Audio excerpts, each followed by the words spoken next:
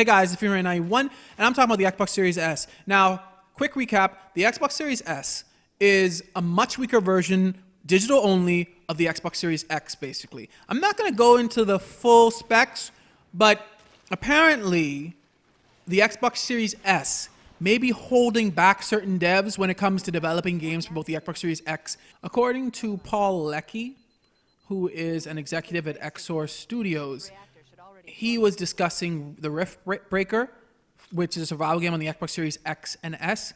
This is what he had to say. The size of the memory that is available in the XSS is the actual determining point for the entire console generation, as gameplay features have to be fitted to the lowest spec. From the point of view of a developer, it would be much easier if there was a single XSX SKU. Now, I'm not a developer. Basically, what this seems to mean in layman terms to me is that because they have to make the game for the lowest spec, as he pointed out, fitted to the lowest spec, it does maybe hold back from them making the game as good as it could be on like at least the Xbox Series X, right? Now, later on, they did say that some have praised the XSS for being easier to develop for than the wide spectrum of PC configurations out there.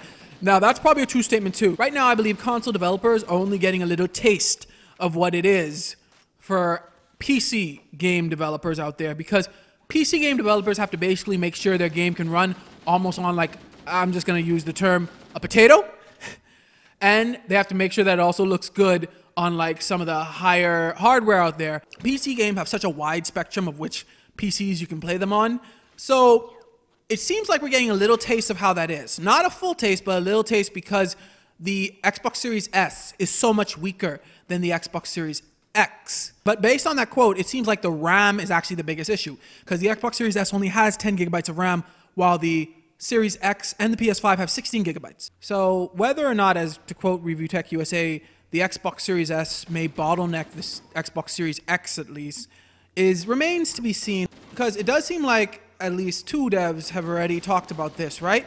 But at the same time, it's a little too early to tell, I'm saying. Right now, let's face it, not many games are on the next set of systems like that.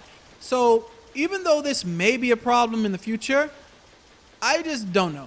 Right now, I still think the way Microsoft did it, I still think it's better than the way that PS5 did it. Yes, not for the developers, but for the consumers, because I think there's a good amount of people who still may not own 4K televisions and may not care about actual hardware when it comes to purchasing their games. They may basically just purchase them all on Microsoft Store. So the Xbox Series S, I think, is a very affordable option for many people who may not be able to take advantage of even having the Xbox Series X because they don't even own a 4K television. So the way Microsoft did it, I still think was a good way.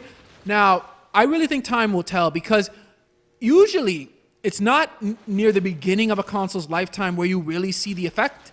It's more near the mid-end, because by then developers are really comfortable with the console. They're really taking advantage of all the hardware. And I think we're going to have to wait like maybe a good 2 years at least before we really see whether the Xbox Series S, to use what Review Tech USA said, is bottlenecking the Xbox Series X. But what do you guys think about this? Do you guys think the Xbox Series S will bottleneck the Xbox Series X and maybe even the PS5? Let me know in the comments below. When it comes to third-party games, let me know in the comments below. Thanks for watching, like, share, and subscribe, and may God bless you all.